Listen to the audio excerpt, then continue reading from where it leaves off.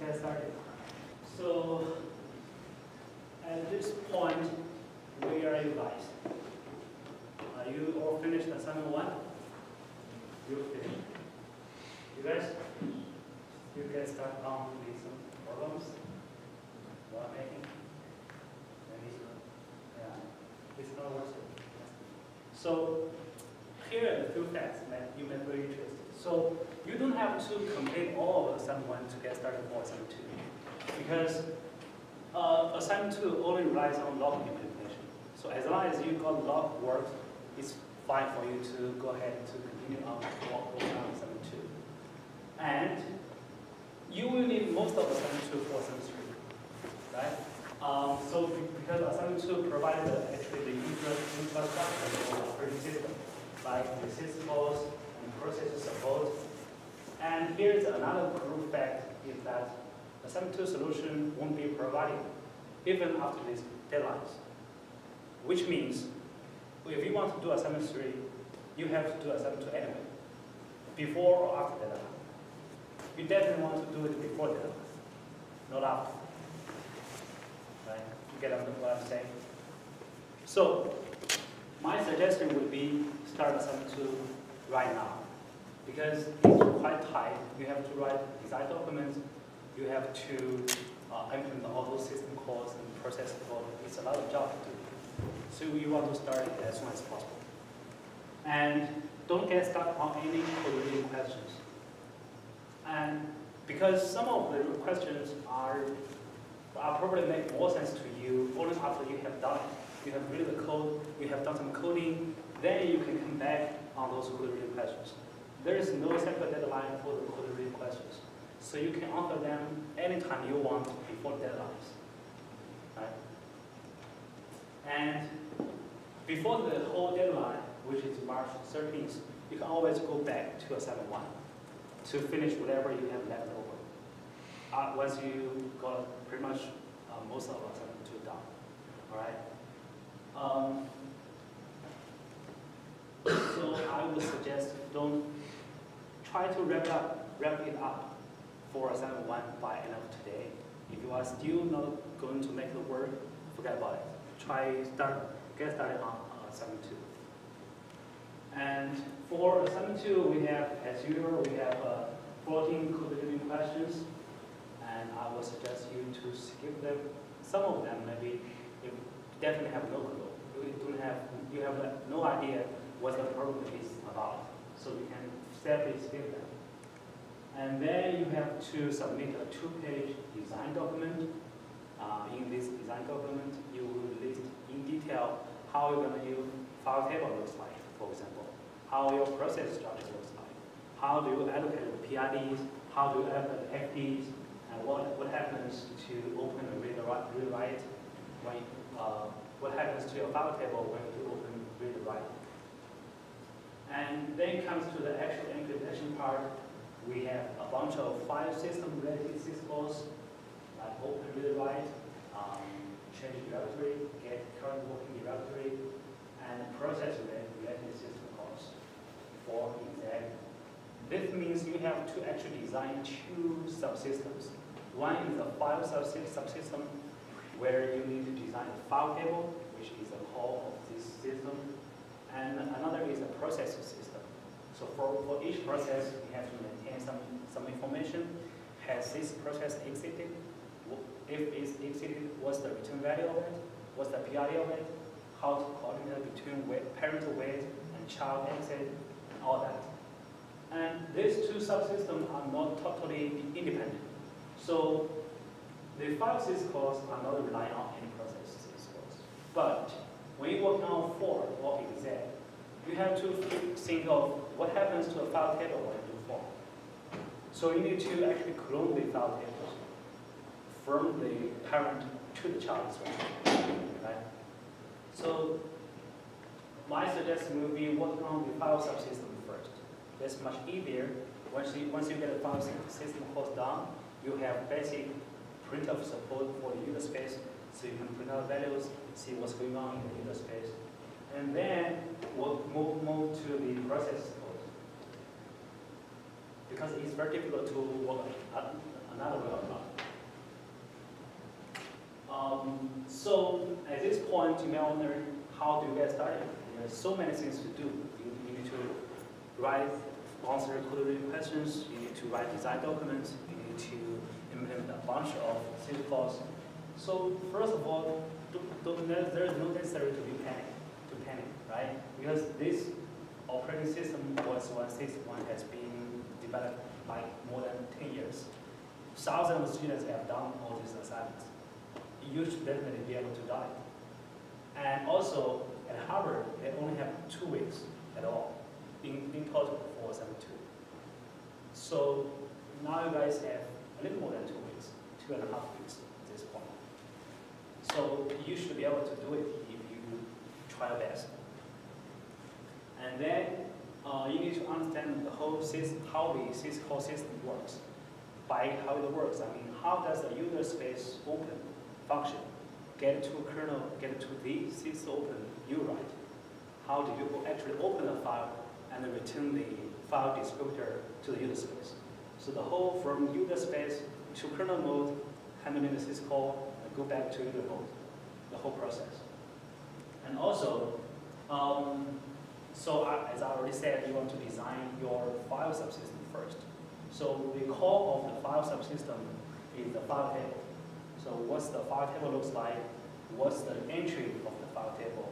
How do you find available file descriptors, and so on. And then there are 3 basic system calls. Open, so you can actually read and write on the device, and then read and write. So I would suggest you work on this syscall first, make sure that it works, and then try some basic user program like bin2, bin4, or some other basic user programs that does nothing but just print out something and fix it. And then for the process subsystem, so some functionality has been already provided to you, right? So when you launch, at this point, when you launch your kernel and you can get it to menu, you can actually use a p command to execute some program, like p bin2, p bin4, right? So it means the current system has already have some support for the process, just it's not complete. So it's very important to understand first how the initial or how the basic functionalities are implemented for the processes and system calls. And the run program is at the core of the process system. So the run program will actually load an executable in ELF format and launch it into the memory space, set up the CPU so you can run it. This is basically very similar to the exec syscall you need to implement. So exec also need to load some ELF executable binary format and launch it into kernel, set up the various stack pointers, PCs, and let it run. So when you implement exec, you can use this run program as an example. For the process of system calls, I would suggest you work on fork and exec first. So fork is the process of creating a new process, and exec is the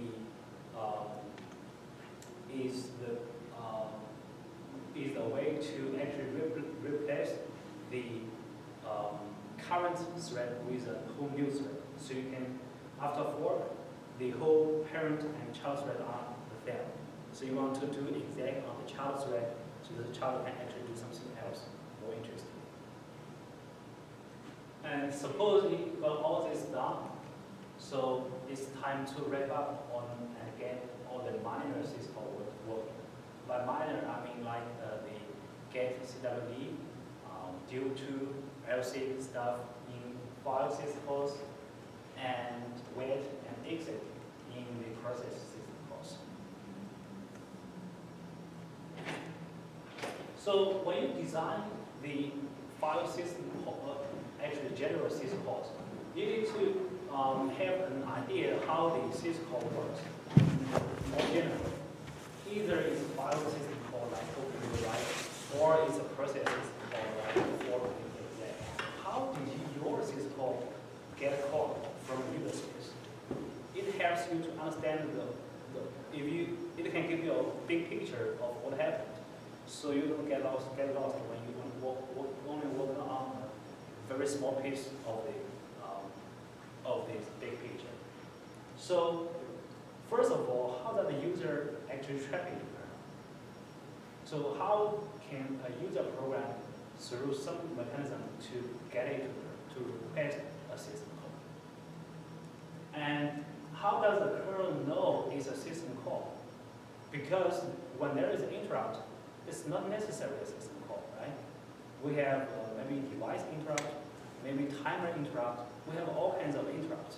So how does the kernel know it's a system call instead of other interruption types? And how does the kernel know which system call? So all right, so suppose the kernel already know, okay, this is a system call. But we have all kinds of system calls. Which system call does the user want to perform? Right? So suppose you are a kernel, you have to figure it out. Right? Suppose you have to design the system. And how does the kernel get arguments for the system call? So okay, the kernel has figured out the user wants to open a file. But where is the file name? Where is the flag? Where is the mode? How does the kernel get all that? Right? And it's important, it's especially important in some unusual system calls like LC. So in LC, the functionality is simple, but the interface a little bit not very straightforward. They have 64-bit argument, if we have noticed. So the second argument of the LC is the offset. And offset is a 64-bit variable. So how do you pass a 64-bit argument in a 34-bit, a 32-bit architecture or machine? Right? And how does the kernel actually handle the system call? This is the part where you worry about in this assignment. So you does the actual dirty work that handle the system call. And after you handle your system call, how does the user know the results of the system call? So user wants to open a file, okay, you open it. But how do you return the file descriptor in the space? These are all the problems you need to, suppose there is nothing and you want to design a kernel. These are all the problems you need to consider. But fortunately, OS 161 has already taken care of most of them. All you only need to do step 5 in this assignment. But it's better to understand how the other parts works. Right? Well, you want to why do I want to know all this? Am I supposed to just do 5 and I'm good?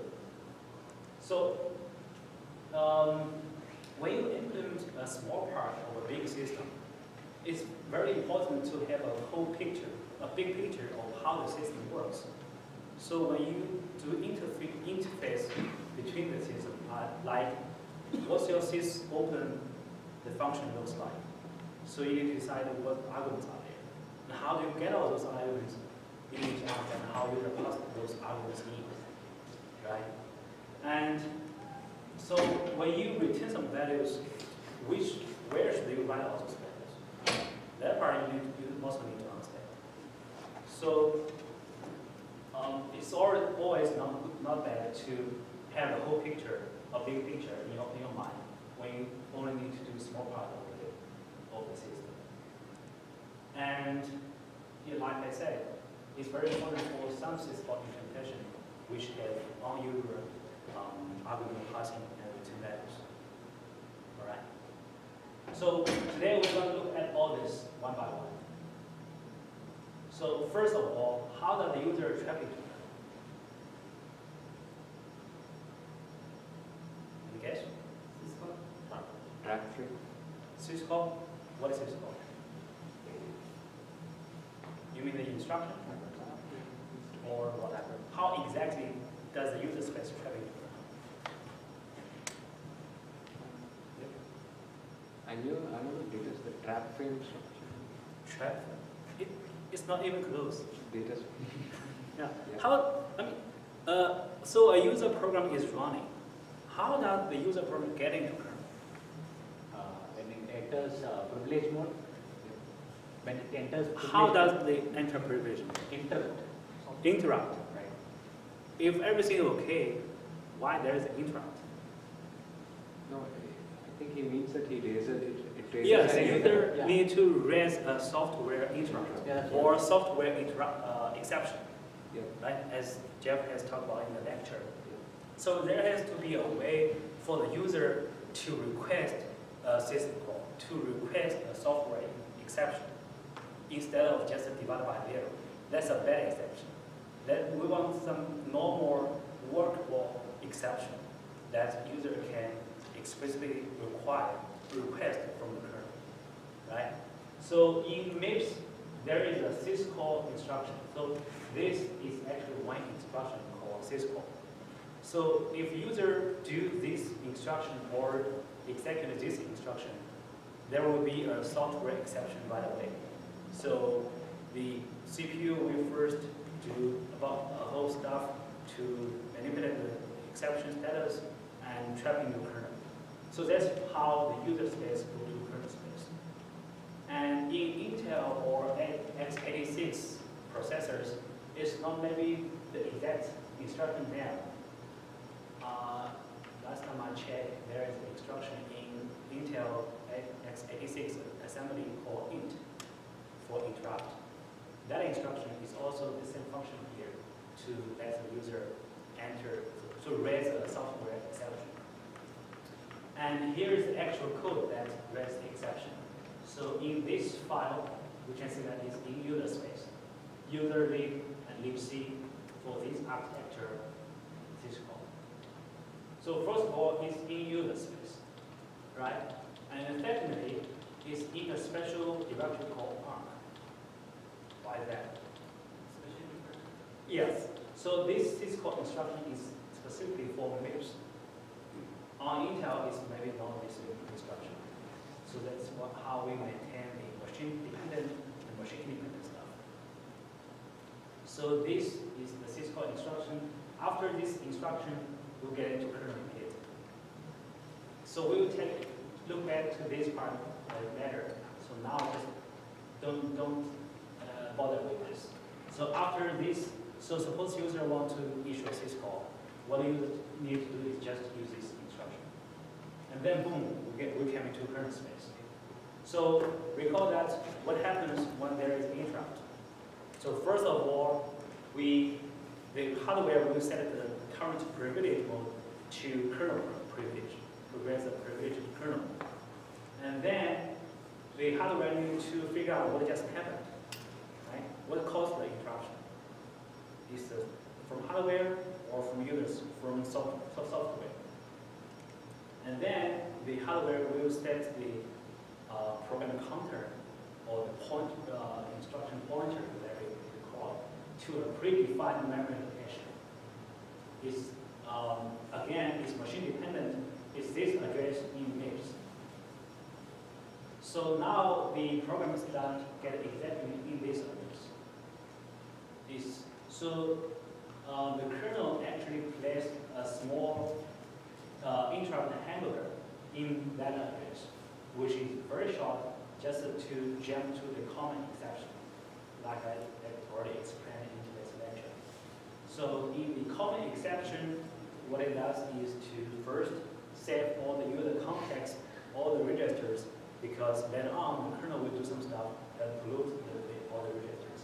So before that, we need to first save the user context. So after the syscall or the interruption, the user can resume execution. And then this function will set up the kernel state, so we can make function calls. And then we call this, this is the real interrupt handler or MIPS trap. This written in C code, which is more easy to read. And after the function, we are supposed to already handle the syscall or the interrupt. We return to user mode as an end of the common exception. Okay. Yeah. You have put the slides in. No. You can find it online. This slides. These slides will be posted online after Friday. And And the slides for today's lecture is already on. Yeah. Because this is the presentation, not this lecture. Okay. So how does the kernel figure out the interruption is actually for syscall? Right? Remember, at this point, the hardware has already figured out what happened and stored the cause of the interruption to some register. What the kernel needs to do is just to check that register and figure out what just happened. So identify the cause of the interrupt and then call relative handler. So the main part of the news traffic there is a code snippet. Actually, news traffic is quite complicated. It's quite long. This part is relevant to the syscall subsystem. So first, we get the code for the interruption, and then if the code is ASST2, which is some kind of main number, and we call the syscall function to handle the system call. So there's one code question for ASST2 related to this. Ask you what's the, I don't remember exactly, but more basically it asks you what's the national number for syscall image. And then you enter it into the syscall function. So first of all, so there has to be some convention that the user tell the kernel which syscall to do, to perform. The convention is that the user will put the syscall number in a register called V0. It's an agreement between the user and the kernel. So the kernel, all kernel needs to do is just to read the value of this V0 register, which will be the call number. And then here comes a bunch of switch case block. So switch the call number. If it's reboot, I do reboot. If it's time, I do the time, and whatever. So now you can imagine that if you want your kernel to handle file system calls, say open, how are you supposed to do that? Add another switch. Yeah, add another case. Case open, I do my open. Case read, I do my read for you. Right? Just add more cases here. So after this switch case block, the syscall are supposed to already be handled, be taken care of. Now is the problem to how to return the values to user space, the result of the syscall. Right? Oh no, before that, when you handle the syscall, say you already know that user wants to do open, then you still need to figure out which file the user wants to open, in what mode the user wants to open. That's all about algorithms, right? So there has to be a way for the kernel to figure out all those information. And again, that is another convention of the algorithm passing from user space to kernel space. So in MIPS, if we call a function, the first arguments will be placed in these special registers from E0 to E3. Each of them is a 32-bit register. So at most we can put up to 4 arguments. That's okay for open, right? Because open only have 3 arguments. And each of the argument is 32-bit, so it's very normal case. And then what about the 54-bit argument? Like in LSIG. So LSIG we have a 64-bit argument, and it'll be placed in aligned registers. By aligned, meaning that, so one 64-bit value will take up to 2 registers. So E0 and E1 are aligned, E2 and E3 are aligned. So the value can either be in E0, E1, or E2, E3. It cannot cross the boundaries. So if we have extra arguments, we have more than 4 arguments, the extra argument will be placed in the user stack at this address. So let's take a look at a few examples. So first, with open, we have a first character pointer file name, flags, mode. So the file name will go to A0. Flag will go to A1, and mode will go to A2. That's all normal, right? Now LC. So the first argument of LC is file descriptor, 32-bit, and then position, 64-bit, and then length, 32-bit. So FD will go to E0, and this position, as I already mentioned, 64-bit arguments can only be aligned registers. A1, we cannot place into A1, A2. That won't be aligned. So A1 is skipped, and then we place the position into A3, A2, and A3. A2 will be the higher 32-bit position of the position, and A3 will be the lower 32-bit of the position.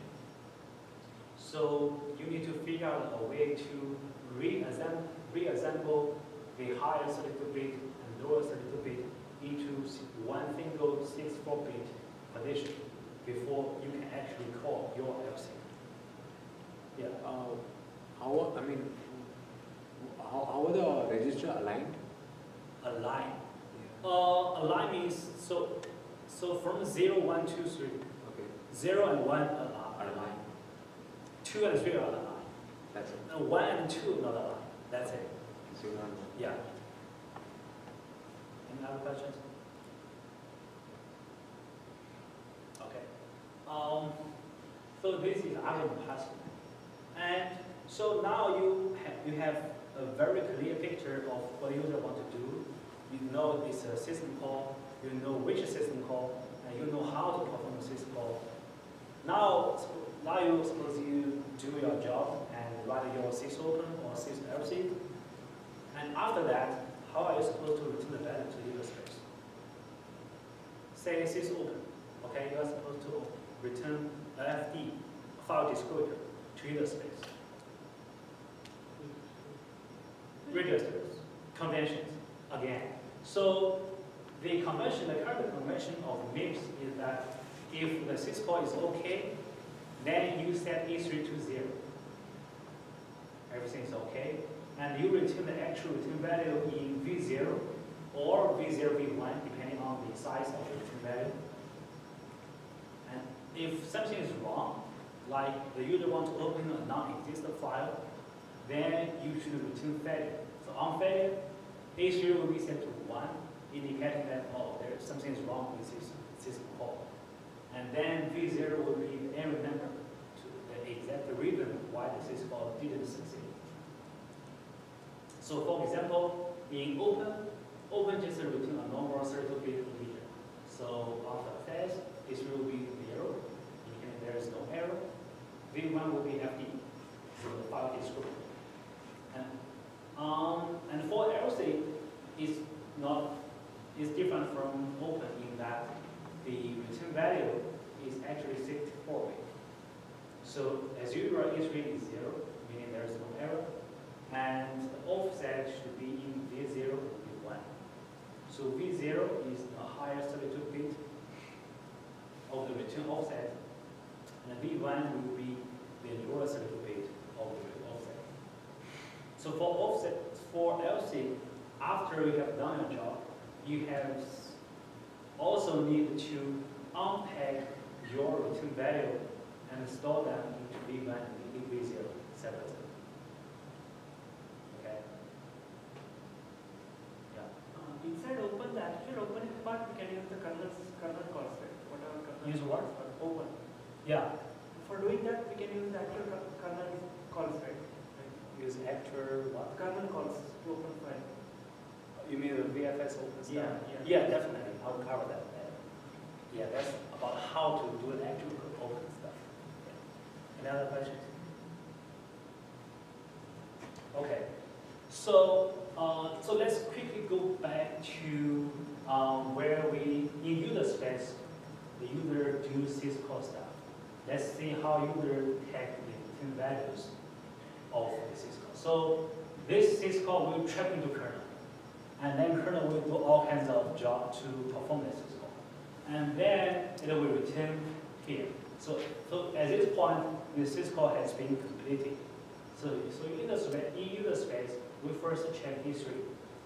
If it's 0, we jump to here, which we just return. Everything is fine. V0 is a return value. And if it's not 0, meaning something wrong happened. So we set read the value of the V0 register, write it to the error number, the global variable, and then we set V0 and V1 goes to be -1, indicating there's an error. So that's why when you call open in user space, so if FD equals to open less than 0 or equals to -1, that's how the -1 comes. And you know that the actual reason are stored in this error number variable.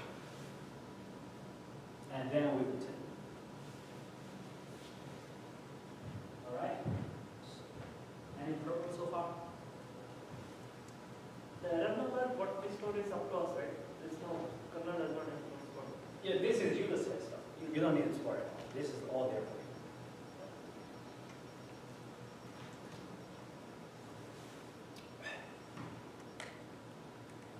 So, yeah, let's quickly skip this.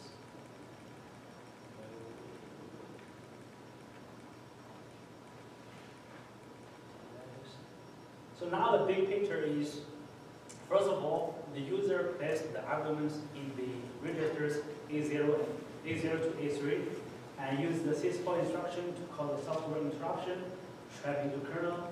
The kernel will identify what has happened. If a syscall, what was the call number, what's the argument, and dispatch a system call to various kind of handlers. And after handle the system call, we'll get the syscall result and place them in corresponding registers and return to usable. So here is a big picture of the syscall system, how syscall works. What you need to do is this. So just a very tiny piece of the whole system. Now you don't feel that the summary is not that much. So you don't have to work out the whole process. Just this kind of part. Okay? Everybody got the big picture? Cool. And so another immediate question when you're trying to work on this syscall maybe, how do I add a syscall? It's not that simple that just add 1 line or 2 lines of case in the syscall function. Case sysopen, call my open. Well, that's the main part, but that's not all of it. So suppose you want to add a syscall for sys3. First of all, because you have multiple syscalls for software engineering stuff, you may want to put them in one C file, right? So you may want to create a C file called file syscall.c in this directory. This is not required. This is just a recommendation of personal. So you can place this file anywhere else. Actually, it's cleaner to just put it in the syscall directory. And then you implement your sysread function there. To figure out what arguments you need, you have to read the main page of the read to see what arguments the user passed in. And then, so whenever you have a new C file, you want to edit this configuration file so that actually your C file will actually be compiled. So if you don't edit this file, you edit your C file, the kernel doesn't know the existence of this C file. So no matter what kind of crazy stuff you write in that file, the kernel won't compile it. So there will be no error. And you'll be happy, but it won't work. Alright? And so go to that file, search this file name. Then it will tell you how to do with your own file. So use this file name as an example. Okay? And so whenever you have a C file, you implement a bunch of functions. You want to declare the function prototypes in header file. So we can call that function in other C files by just including the header file, right? So suppose, well, this is again a personal recommendation. You can name in the kernel include directory and include this file in the kernel argmaps syscall.c. Then, so in syscall.c, you can actually call your fixed read in the switch case block. All right.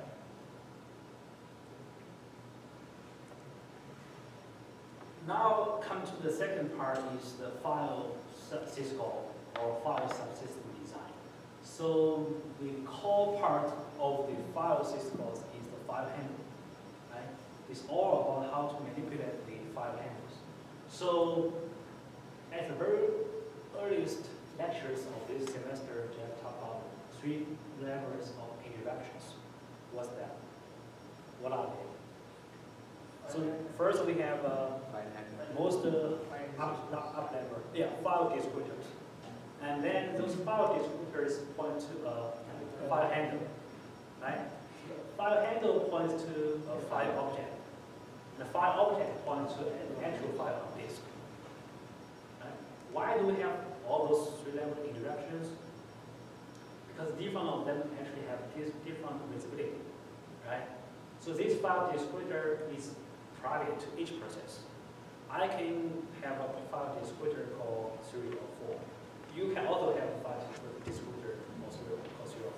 It's private to each process.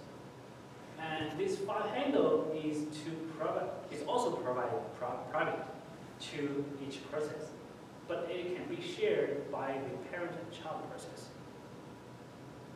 Right? So after fork, actually so suppose I'm a parent thread, aka the child thread. We both have a file descriptor. I have 5, he has maybe 6, but we point to the same file handle. Right? So file handle can be shared by limited number of processes. And file object is system-wise. So for each physical file on the physical disk, there is one physical, it's not physical. There is one file object for that. So file object can be shared by literally unlimited number of processes. And in this assignment, so file descriptor is just integers, no big deal. And so the core part is what's the file handle looks like. And the file object is just a window. Again, it's provided to you. So you don't need to do all the low level of block manipulation, how to read the block, read another block. You don't have to do that. You can just use the video. So in this 3 level of indirection, you just need to design the file handle. And more specifically, you want to, so before that, so make sure you understand the window and the rest of operations before you do a file system calls. Because the current code has actually provided to you a bunch of operations you can do on window, like open, read, write, change directory, and all that. So you don't have to reinvent all those functions. You just need to find out which function to call, which the correct functions to perform the task. So the window is defining this header file, representing a physical file on disk. And it can be manipulated using a bunch of VOP methods, also in this file as well. So for example, the most 2 important ones are VOP read and VOP write. So this will handle which blocks are this file in on disk, how to read that block, and how to do all that stuff. So in your sysread, you don't have to deal with all this hardware or low-level detailed stuff. You just need to figure out how to use these records or tools to do the job.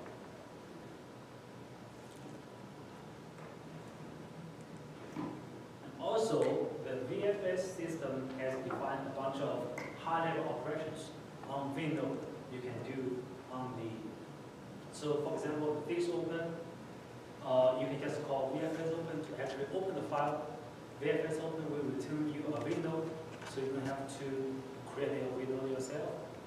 VFS close, VFS change the directory, and all that. So make sure you go to that file, find out what's already in there, and you don't repeat the job. Okay. So what are you supposed to do in the file system stuff is actually most of the hardware or difficult part has been already handled by the DFS system. So you don't have to do that. You just need to figure out what's the right function to call. And you need to design your file table. So it maintains, so user gives you a file. So first of all, when user call open, you need to figure out what file descriptor you want to return. Right? Later on, when user call read and provide you with a descriptor, you need to figure out what's this descriptor, what's the corresponding file handle to that descriptor. And then the exact structure of file handle. So what information you need to keep for each file handle. And also, user wants to open a file, say for read. Does that file exist? If it's not, what happens? Does even the file name valid and all that? So a large part of the job for ASST2 is argument checking. You have to deal with all kinds of bad arguments. You have to assume every argument from user is potentially invalid. So you need to defend against that. And also deal with file handle sharing. By that I mean, initially the file handle is just private to one thread. One thread called for. Actually now you have two threads sharing the same file handle. How do you synchronize access to this file handle? Okay. All the problems you need to consider. So when you design your file table, you want to make sure you be able to answer these questions. Where should the file handle be? File table be?